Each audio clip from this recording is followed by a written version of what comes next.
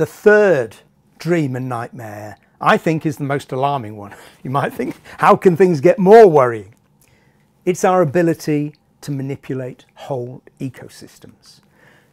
And we can do this by something called a gene drive. And this is not reliant upon CRISPR, but CRISPR makes it so much easier, like all genetic engineering. A gene drive can sweep through a natural population uncontrolled, altering, for example, mosquitoes. Mosquitoes lead to the death of about 500,000 people around the world every year, most of them children under 5, as the mosquito transmits malaria. So it makes perfect sense on one level to try and think about ways of eradicating malaria or mosquitoes from parts of the world that currently suffer from that disease. Remember, with climate change, it's coming to get different parts of the world as the mosquitoes will spread. So how does it work? Well, as you can see here, if you alter a gene normally in a mosquito, say, mosquito with a genetic manipulated gene is marked green here. Let's say it's now immune to the malaria parasite. It can't transmit it. It mates. In the next generation, you get one individual or 1/4 of your population has got that gene. In the next generation, you've got an 1/8, and the next 1/16th. You can see that is simply going to disappear. Like most mutations, unless there is an advantage, mutation simply disappears. So we can't change genomes simply by fiddling around with a mosquito gene and then releasing a load of malaria-resistant mosquitoes and thinking that's going to do anything. They will disappear very, very quickly. The gene drive is very clever. What it does is to include within it the molecular scissors that cut the gene at a particular point and then copy over onto the other chromosome the gene that you're interested in. So the malaria resistance gene is now on both chromosomes of the malaria transmitting mosquito that you've altered.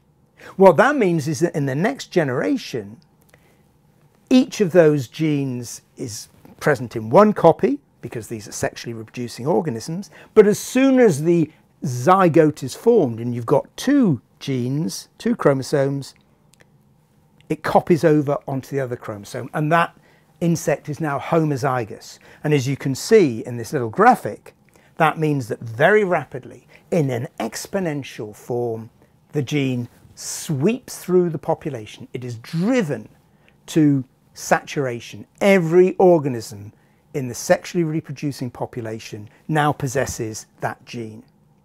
And this works in the laboratory. It works in large population cages. Now, what could go wrong? Why could there be a problem? Well, Kevin Esvelt is the man who first realized that this would be easily done. The idea had been first developed at the beginning of the century in the UK, but Kevin Esvelt in 2013, he realized that the new CRISPR gene editing techniques would make this really, really easy. And as he told people, he was a student at the time, initially he was really excited. He thought, my God, this can get rid of malaria. But then he woke up the next morning and realized that in fact, this could go horribly wrong. And once you'd released this kind of thing, you'd have no way of recalling it, of getting it back. And that you'd be introducing a self-replicating genetic change into a wild population.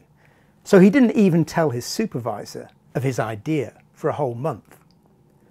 About a year later, some other researchers who didn't know about the widespread debates that had been taking place about these gene-edited mosquitoes and the possibility of creating gene drives, they went ahead and built one in the laboratory in their Drosophila flies. They did it just because they wanted more mutants of a particular kind that a student was studying. And he thought, how can I do this? And he was very clever. He realized I could make something that simply copies itself over. So I've now got lots and lots of my mutant flies that I can study. And he and his supervisor then realized that they had done something rather alarming. And as you can see from the title of the article, they called it a chain reaction.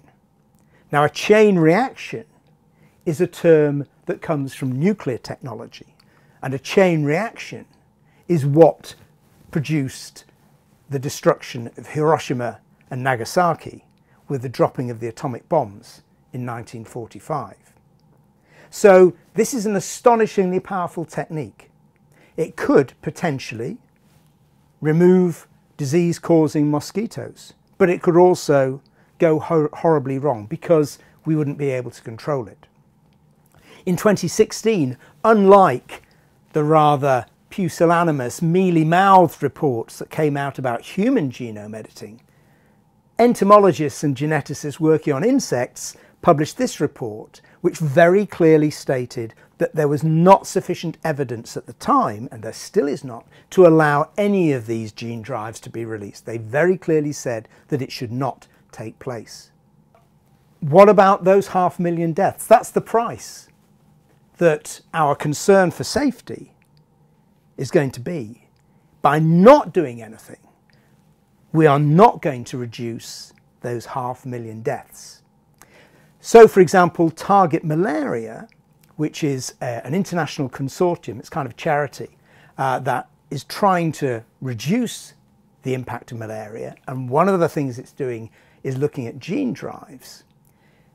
That is discussing with people in Burkina Faso about the possibility of releasing gene drives in their country where there is a lot of malaria. Now, who should decide that that should take place or not?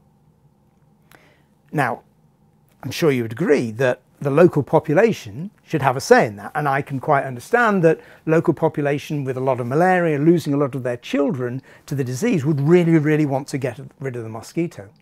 But now you've got a problem. How can you explain the technology to a population which in many villages is illiterate? They don't have a word for gene, for example. Now, Target Malaria, being very clever, they're going into the villages and they're using theatre to explain to the population what is going on, what is being proposed. There are still no gene drives going to be released, but they are explaining to the population why this might be a technique they want to use. But there's still a problem because mosquitoes travel everywhere. You can say, yes, the local community should have a veto, that is an ability to stop these releases. But let's say they say, yes, we really want to have a gene drive. They may be deciding not only for their village, but as the mosquitoes spread and the genes spread with them, for the whole region, country, continent, or even planet. And is that right? Now, there are protests taking place inside Burkina Faso. Here's a demonstration in Ouagadougou, which is the capital. So many people are unhappy about this, often because they are suspicious of the motivations. I think it's very clear that all of the scientists involved in here, they are not Dr. Frankenstein. They are not trying to create some clever way of killing people or doing anything terrible. In a way, it's worse than that. They're extremely well-meaning, and yet it's potential with this technology, as with any technology, that it could go wrong. And to their immense credit, Target Malaria and all of the researchers involved have been continually thinking about ways of making this technology safer, so that if it were ever to be released, and maybe it never will be, that it can be deployed safely. So, to sum up, for the last half century or so, we've seen a massive transformation of science and society. Scientists routinely use genetic engineering in the laboratory. They routinely use CRISPR gene editing. You can see this in culture. You can see it in Jurassic Park. Remember, those dinosaurs were reconstructed from DNA that had been taken from amber, mosquitoes trapped in amber that had bitten the dinosaurs. Must be said, that won't work. My colleagues here at the University of Manchester have shown that DNA doesn't even survive in amber from the 1960s, never mind from 66 million years ago. But anyway, it makes for a great film.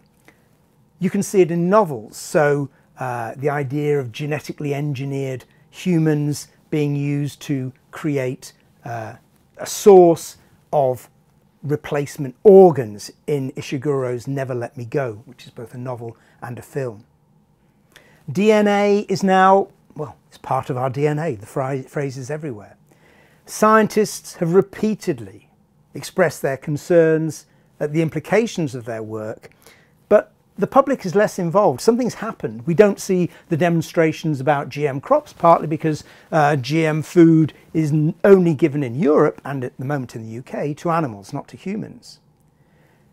And it's very striking that those key issues raised at Asilomar have now become more pressing. And it is even more important that we understand germline editing, gain-of-function studies and gene drives. They're all too important to be left to the scientists, because Spider-Man was told, with great power comes great responsibility. And that responsibility shouldn't be with people like me. It needs to be with all of us. We all need to decide about whether, if, where and when this technology is deployed.